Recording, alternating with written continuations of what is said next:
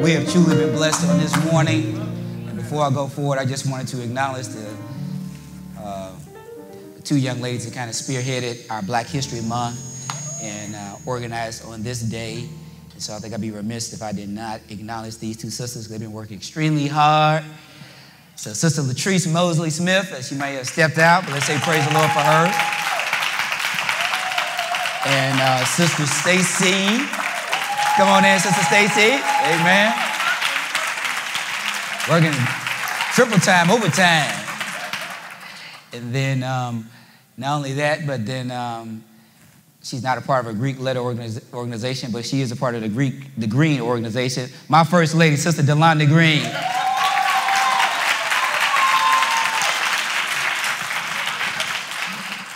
She holds it down in our house, amen? And she does so much to help me out, and so without her, I could not be as effective as I am. I just want to thank everybody who has come out, all of those who participated. Brother Brock, I thank you for that message, and we're going to have a part 2, amen? Because you had a whole lot to say there, and we don't want to miss out what the good Lord has placed inside of you, and he just has an amazing story. You're going to see part 2 of him after my sermon, amen? So let's go to the right to the Word of God. We're going to be in the book of John, chapter number 21, and at verse 15 through 20.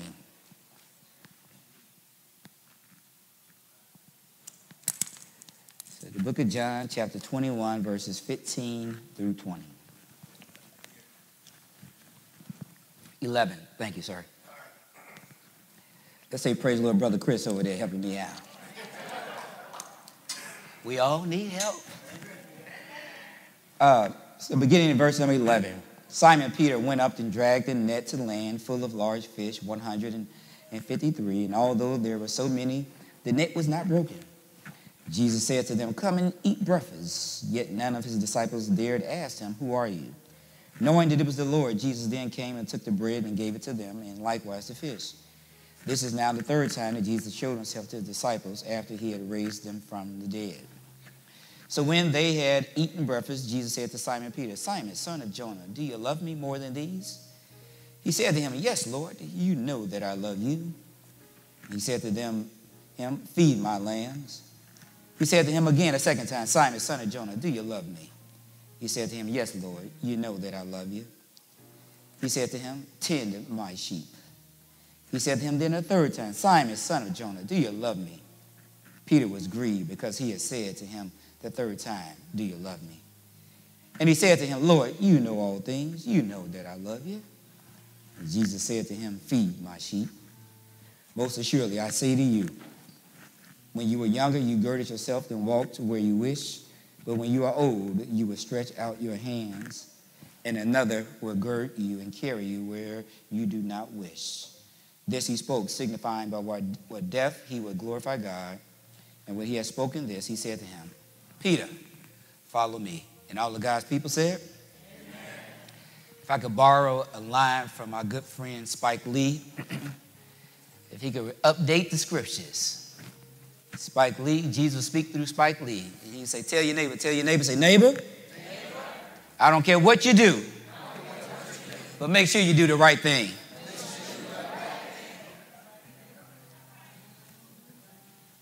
Today, we live in a society or a culture that believes in everything but doing the right thing.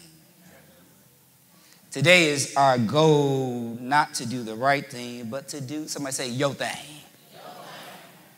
Do your thing, just don't get caught.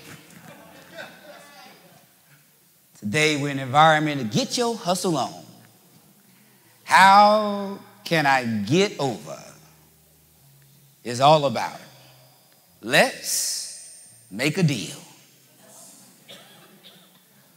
From the shopping center to the car dealer. From Amazon to eBay to YoBay. Let's make a deal. From Jenny Craig to Weight Watchers. It's all about let's make a deal. How can I get more out of life by doing less? Tell your neighbor, let's make a deal. This mentality is carried over into how we view and how we respond to our God. We have repositioned God from sitting on the throne of your life to now being on sale in your life. Let's make a deal. God, if you do this, then I will do that. Or if I do this, then you would do that. Tell your neighbor the sale is over. It has expired. You see, the Holy Spirit is not for sale. In Acts 8:18, when Simon the sorcerer saw that the Spirit was given to the apostles when they're laying on their hands, and he went and offered money and said, give me this ability. But the anointing is not free. It costs you something. Our God is not a God that's on sale. He's not a God that you and I can pull down from reigning on his throne. We serve a God that demands and requires that each of us humble ourselves so that our heart's desire and our goals in life is not about how I get over in life, but more importantly, how can I do the right things in life? From this day forward, I want to ring in your mind, ring in your conscience, wherever you go, whatever you're about to do. I want these words to just hold you like a rope could hold you. Am I about to do the right thing? Doing the right thing in life, not because it's necessarily going to benefit you.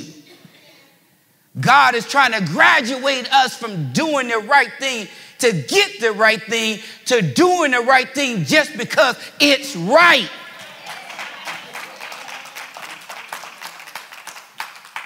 Say, why do you say that, Brother Greene? Because sometimes in life, you can do the right thing and get wrong results. And that does not give us an excuse or alibi to do the wrong things. God is trying to change our hearts and our minds and our souls that we are driven by his spirit of righteousness and righteousness alone. It's all about doing the right thing.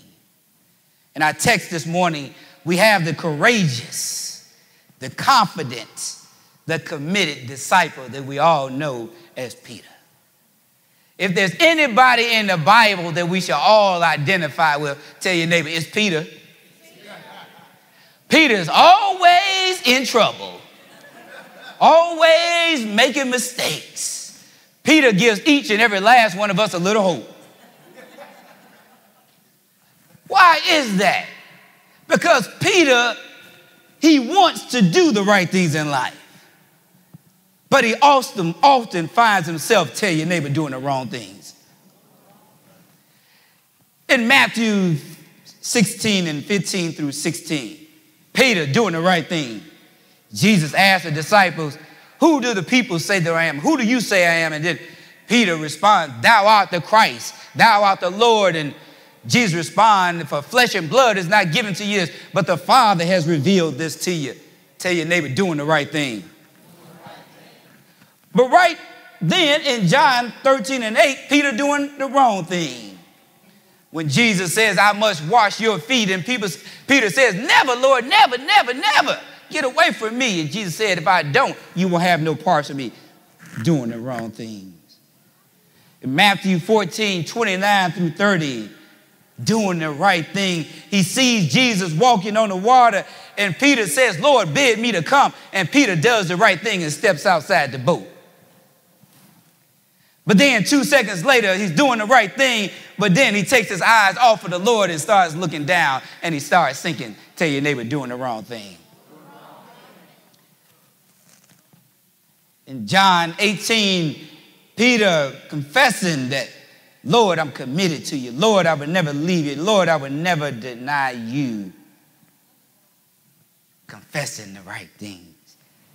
But later on, as we see in our text this morning, when the heat is on, Peter denies the Lord 3 times. You see, in each of these situations, Peter does the wrong thing. Somebody say, why does he do the wrong things? Because his mouth is bigger than his heart. Peter has no problem with professing his love for Christ, but Christ's love did not possess him. Peter had a need to grow in his true love for Christ. You see, you and I, Christ is always pursuing us. He's always trying to draw us closer to him. And in our sinful acts and our sinful behavior, we try to escape. We try to run from God's love. But we cannot. Impulsive Peter, who had the big mouth when there was no pressure, finds himself now being transformed from being a big mouth to now being a shy individual. When Peter is confronted, do you know Jesus? I don't know Jesus. Jesus who? Peter, in John 18:18, when they confronted him, said, surely you know this man. Peter, no, I don't know him. What is Peter doing? Peter's over there by the charcoal fire warming himself. What we get out of this is, even though Peter makes some bad choices, his bad choices doesn't distance him from Jesus' love. Because now here in our text, Peter here ran from Jesus. Now you see Jesus running to Peter. Peter was warming himself in the coals trying to avoid Jesus. But now Jesus stands on the beach next to the warm coals, preparing him for a meal. Peter, you thought you got away from me. Tell your neighbor, you can run, but you can't escape his love. It's love check now. Not baggage check, love check. Are we not doing what is right in life because we're too busy warming ourselves? Warming ourselves in the comfort of our careers. Warming ourselves in the comfort of our children, in the comfort of our cash in the bank, in the comfort of ourselves. I gotta have this Caribbean vacation. Are we warming ourselves in the comfort of this flesh? The comfort of being around friends who won't challenge me? Are we too busy warming ourselves with the fake lies of the devil, who comes to deceive, to destroy, and to divide? You see, in each of these situations, Peter had the right intentions, but he had the wrong implementation. How do we grow from having good and right intentions to now having the right implementation of the right results in our life? Jesus takes Peter to the true school of love. Not the love of a one-night stand. Not the love of an instant message. Not the love of blackdating.com or eharmony.com. You see, love has nothing to do with our intentions in life. Love, more importantly, has everything to do with your integrity in life. Integrity is the centered principle on doing what is right, no matter what the personal cost to your life. That's true integrity. Dr. Henry Cloud says to have integrity is to have the capacity or the courage to meet the demands of reality, to live in the light, to live in the truth, to embrace the truth of life, to live a life of character and not a life of confusion. True life, true love, it costs the individual in the interest of doing what is right and what is best. Tell your neighbor, true love is never free. True love, it costs. It costs you to love your children. It costs you to love your parents and your siblings. It costs you to love your friends. It costs you to love your church. Divine Nine, it costs you to love your fraternity or sorority. You say, what did it mean it cost me? It costs you money out your pocket. And if I go back in the day, it'll cost you a little pain on your body. Sacrificing the shame, cutting off all your hair, being belittled, treated not like a sorrow, not like a friend, but being treated like an enemy. You love this organization so much, you're willing to take a hit for it. If only we could take a hit for the Lord the way we take a hit for these organizations, I think the Lord would say you're on the right track. Tell your neighbor, it costs you. It costs our teachers to prepare, to educate their students every day. I thought I'd get one shout. It costs our policemen and firemen to protect and serve our community. And life is not about me. It's about doing the right thing. And when you're willing to do the right thing, it's never easy.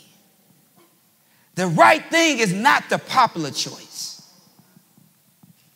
The right thing is the choice that's going to cost you. It costs you to love God. Somebody said, how does it cost me to love God? If it costs God to love you, why is it not going to cost you to love him? You see, if I'm going to love God, this holy God, this pure God, this mighty God, if I'm going to love that God, then it's going to cost me to lose this nasty mouth. It's going to cost me to lose this negative attitude. It's going to cost me to lose the doubt. It's going to cost me to lose being regretful. It's going to cost me from being bitter and jealous. It's going to cost me from hanging out at the bar and hanging out at the club. It's going to cost me to hang out with Jesus.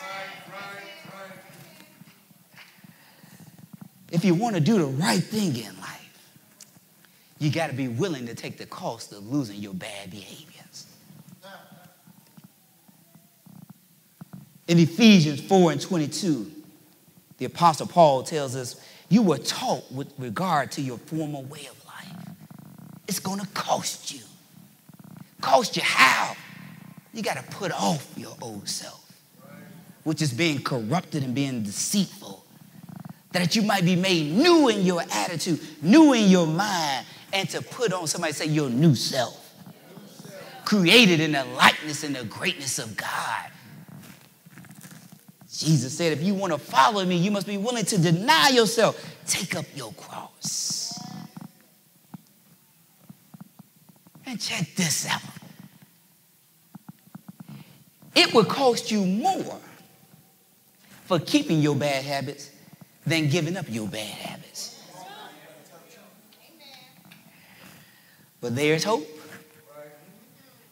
In spite of Peter's challenges for doing the right thing, Jesus never abandons him.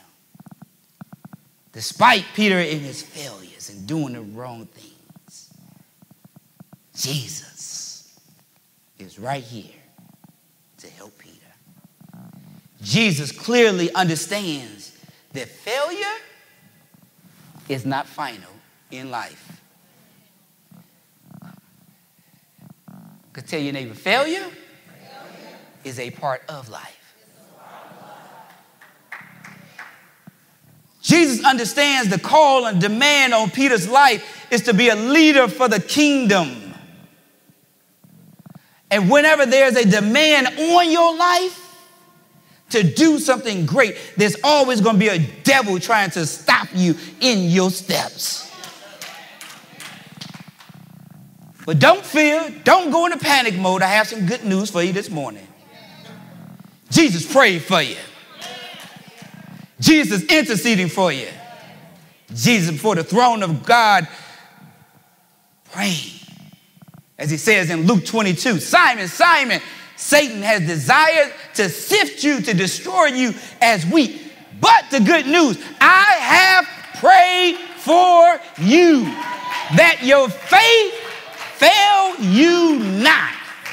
And when I have restored you, you go and restore your brothers. So those of us who have been blessed, those of us God has poured out his overwhelming, abundant love and grace deep down on the inside of our hearts and our minds. Those God has snatched out of the hands of the enemy. Those God has changed my mouth from filthiness to faithfulness. Those God has changed me from being a liar to being a man of honesty and truth. Those God has put a couple of bucks in your pocket. Those of you God has moved from Greene to Chicago Heights or to Country Club Hills or to Olympia Hills or Frankfurt or wherever. God is saying you have a responsibility. We have a responsibility to reach back, pull up, and bring our sisters and brothers back up and let them know this God that blessed me will bless you. Can I get an amen?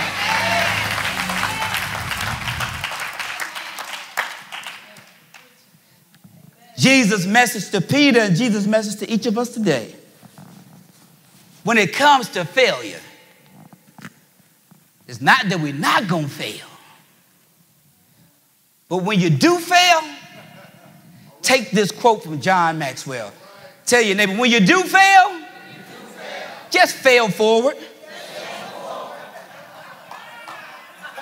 Don't fail back. Don't fail down. Don't fail out of bounds.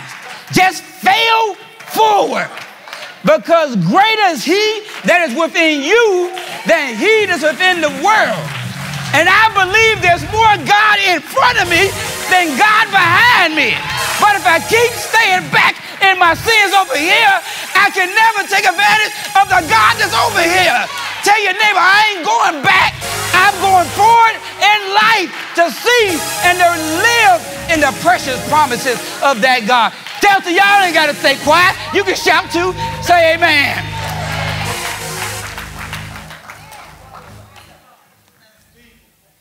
Peter's failure is served as a door to open up for Jesus to fix his faith. Jesus understood that, Peter, you're not perfect. I'm not looking for a perfect individual. I'm not looking for somebody who's popular. I'm not looking for the privileged child. I'm not looking for the poor child. Jesus said, I'm looking for somebody who got a pure heart. I'm looking for somebody who has a desire and a yearning. Jesus said, I want somebody to have the mind, and like Isaiah, woe is me, for I am undone because of a man of unclean lips. Be honest with who you are and let the Lord know. Lord, cleanse me. Lord, wash me. Lord, turn me around. I can't make it without you. Lord, I need you. He wants somebody with that broken, that contrite spirit. Peter, I have good news for you. He meets Peter right where he is. And he asks him 3 questions. Peter, do you love me? In the Greek, there are 3 words for love. There's one word for love that gets us all in trouble. Somebody say eros. That's erotic love. The other word is phileo. Somebody say phileo. That's brotherly love. It's the city of Philadelphia, brotherly love. But then there is, somebody say agape love. This is the love where God is trying to mature us and grow each of us. This is the love where there are no strings attached. This is the love where there's no manipulation. This is the love where there are no alternative motives. This is the love where there is no fake. This is the purest, the most sincerest form of love. Everybody say agape love. Jesus asked Peter 3 times, Peter, do you love me? And the first time Jesus asked him agape love. Peter, do you agape love me? And Peter responds with, yes, Lord, I phileo, brotherly love. The next time Jesus asked him, he says, Peter, do you agape love me? Once again. And Peter responds, yes, Lord, I phileo love you. 2 times. But the third time, a change happens. Jesus says, Peter, will you phileo love me? Peter says, Lord, you know everything. You know I'm guilty. You know there's no hope for me. Yes, Lord, I phileo love you. Brother Greene, what are you trying to say right here? I'm trying to say that God's love is so great that he understands your deficit and your deficiencies in your love. And because your love can't come up to me, I'm just going to step down and come and give you some brotherly love. I know you're stuck in that seat, but I'm going to give you some power. It's called the Holy Ghost power. And this is some love that will never leave you nor forsake you. Tell your neighbor it's time for some agape love.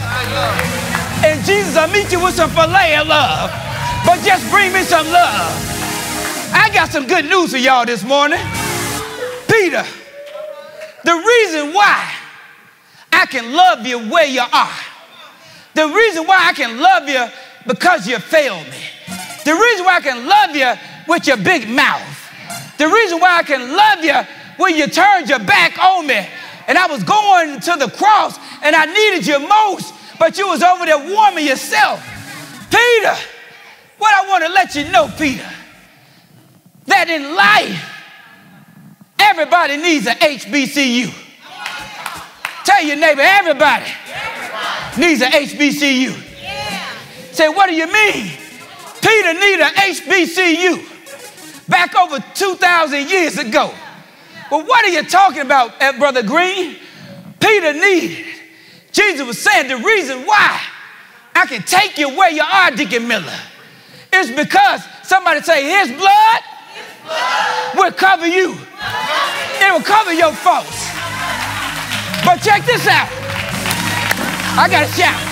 His blood will cover you. His blood will cover you. Tell your neighbor. His blood will cover you. His blood will cover you. His blood will cover you. I can't stop saying it. His blood will cover you. Tell me his blood will cover you. But not only will it cover you, tell your neighbor his blood will cleanse you. It'll wipe you clean. White as snow. Tell your neighbor his blood, it will cover you. It will cleanse you. But not only will it cover you, not only will it cleanse you, tell your neighbor his blood will change you. Change you from an ain't to a saint. Tell your neighbor his blood will change you. I got good news for everybody right now. Get ready. Like, get ready. Get ready. Get ready. Get ready. His blood, it covers you. It cleanses you. It changes you. All my brothers and sisters, Jesus just want me to just drop this on you. I don't know where you are in your life. I don't know how small your bank account. I don't know how crazy your life is. But God told me to just drop this right down here at Life Church. Tell your neighbor, Jesus came to help the brothers come up. Woo! Come up. Tell your neighbor, you coming up. Tell you coming up. You coming up. I ain't going down, I'm coming up. Coming up. Lift up them hands. Let's praise him. Let's worship him. Let's magnify him. He deserves the praise. He deserves the glory. You see, Jesus did the right thing. He went to the cross. He stayed on the cross. He did the right thing. Then you and I can do the right thing. He said, Peter, because I've cleansed you, because I've covered you, because I changed you, because I made it so you can come up. Peter, feed my sheep. Feed my lambs. Feed them, Peter. You have a responsibility, Peter, to feed my sheep. You see, God has always used HBCUs. In the Bible, he used HBCUs. He used HBCUs. He used Tennessee State to give us an Oprah Winfrey. He used Howard University to give us a Thurgood Marshall. He used the Kentucky State to give us Whitney Young. He used the FAMU to give us Common. He used HBCUs to impact our communities.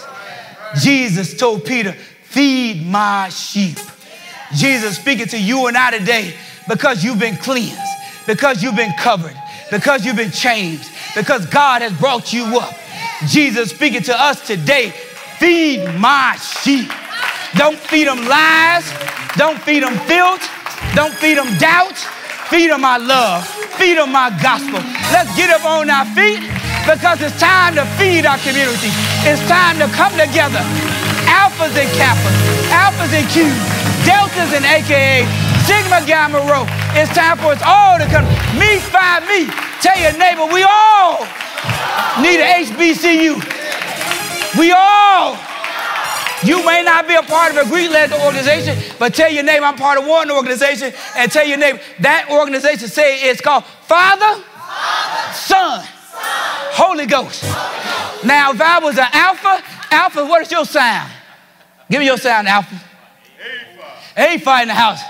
If I ask the Deltas to say something, Deltas will say what? If I ask the AKAs to say, you say what? If I ask the Zetas in the house to say something, Zetas will say what? Okay, amen. Well, we all have our calling. Any Kappas in the house, say yo. Right? But we as God's children, no matter what your Greek-led organization is concerned, because God says, I ain't looking on the outside. God says, when I look at you, I want to see what's in your heart. And when I look at your heart, I want to see the blood. I want to see the blood stains of Jesus on the inside of your heart. And so those of us who have been saved, those of us who have been born again, we all have a rallying cry. And when we deep down on our backs, we know what our cry is. Tell your neighbor, we all can cry out, hallelujah, hallelujah. Thank God for saving me. Thank God for raising me, for keeping me, for making me. That's the highest praise. A yo can't complete with hallelujah.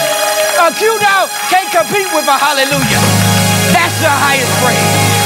God wants us. He wants us to do the right thing. We thought we were doing the right thing when I crossed those sands. But God wants us to do the right thing by saying hallelujah. Giving him the highest praise. Giving him the honor and the glory. And that may be somebody here today who's come in who does not know the Lord Jesus Christ. Somebody here, you've heard something. You didn't come in with anticipation of surrendering to the Lord. But God is speaking to your heart. And now you hear the Lord speaking to you to do the right thing. Now is the time. Now is the moment. Tell your neighbor, just say yes. To rise from your seat and to come. The doors of the church are open. Where we offer you Jesus, the one who never leaves you, the one who will never forsake you. The one, as he came to Peter, when he should have just wrote Peter off. But because of his love, the one who never stops loving you. That's the message. This is a love that never gives up. This is a love that God wants to offer to everyone. As we said, his blood is there to cover us, to change us, and to keep us. Is there one here today? There may be somebody here saying, you know what, I'm already baptized, I'm already saved, but I need a church home. If that's you here today, the doors of the church are open. But Life Church, we're a new church, seeking to do God's will, seeking to be a blessing to this community, seeking to be his lifeline, to help you live the best life that God has predestined for your life. Is there one here today where you say, yes, this is the day. This is the day. If that's you, get up, come on up, and say, praise the Lord.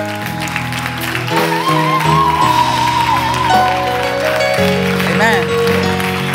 Say, praise the Lord. God bless you, brother. Stand right here. Is there another where you felt the Lord speaking to your heart, speaking to your soul, where you're ready to say, yes, Lord? We say yes to all that craziness in the world. Now God wants us to say yes to him, yes to his way. If not, we say, praise the Lord. We thank everybody for coming out. And now we're going to prepare ourselves. We're going to prepare ourselves. We're going to say happy birthday. Say, praise the Lord. We got a happy birthday cake after service. After service, we had a happy birthday cake, but we got the Deltas. They have to do a quick little step real quick, and then we do a happy birthday. Amen. So let's prepare our hearts.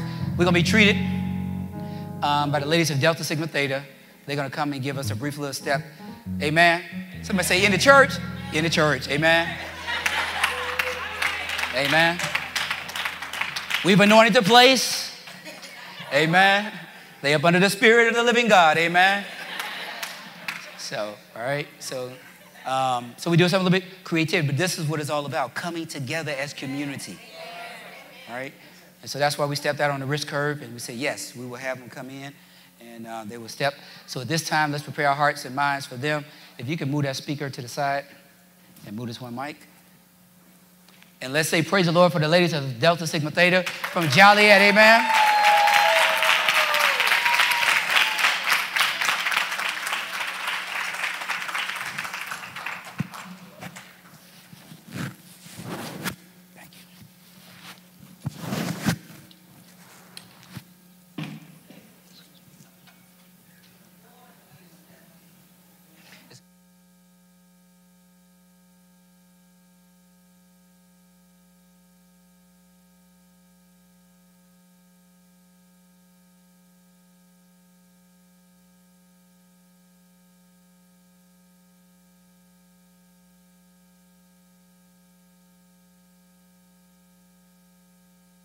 One day, when the glory comes, it will be ours, it will be ours. Oh, one day, when the war is won, we will be sure, we will be sure. Oh, glory, glory, oh, glory, glory. Hands to the heavens, no man, no weapon formed against, yes, glory is destined. Everyday women and men become legends. Sins that go against our skin become blessings. The movement is a rhythm to us. Freedom is like religion to us. Good morning, my brothers and sisters of Christ. Good morning. 104 years ago, 22 women on the campus of Howard University came together for a cause bigger than themselves. You see, it started with women's suffrage. And then it went to civil rights. These women of Delta Sigma Theta Sorority Incorporated, yeah, they marched next to the activists who fought for the freedoms we have today. So we have to pay homage to the African Americans who paved the way. We say thank you, Claudette Coley. We say thank you, Paul Robeson. We say thank you, Harriet Tubman. We say thank you, Sojourner Truth. My brother, Dr. Martin Luther King, you are the reason why our children have a dream. Yeah. So we say thank you that we're free at last, free at last. Thank God Almighty, we are free at last.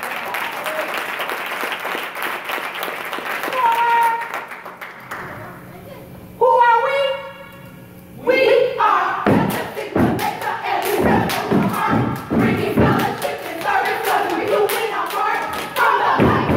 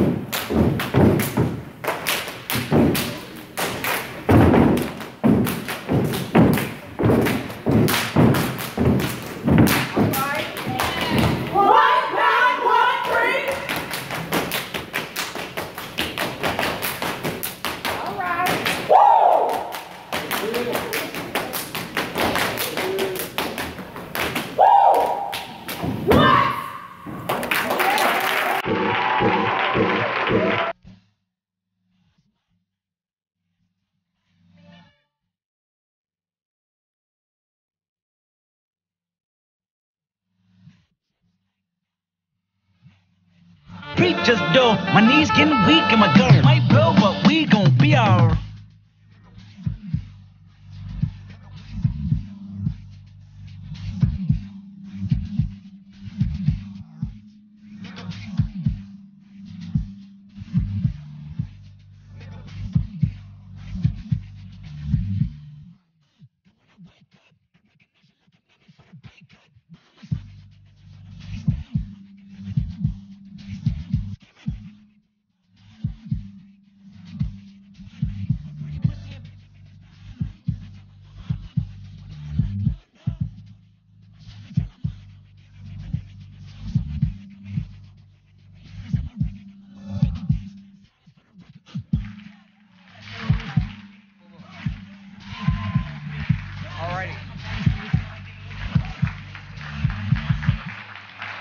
Can we say amen for that? Amen? Have we truly been spoiled today? You got a salvation, you got a step show, and I believe I'm about to introduce to you somebody who got